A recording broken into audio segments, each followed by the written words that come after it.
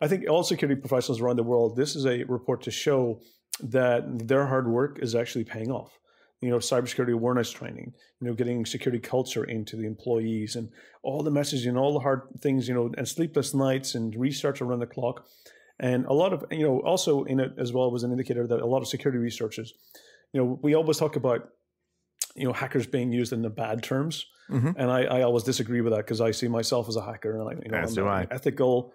And sometimes the news and media make us out to be the bad, the villains. And also even security researchers, that do responsible disclosure sometimes get also turned out to be villains because they're sharing with the world these vulnerabilities, and organizations sometimes basically will victimize them or even try to sue them for the work and for making people aware that they have insecure products. So I think for me, this report was a highlight that actually, security researchers, most organizations will find out about breaches from security researchers.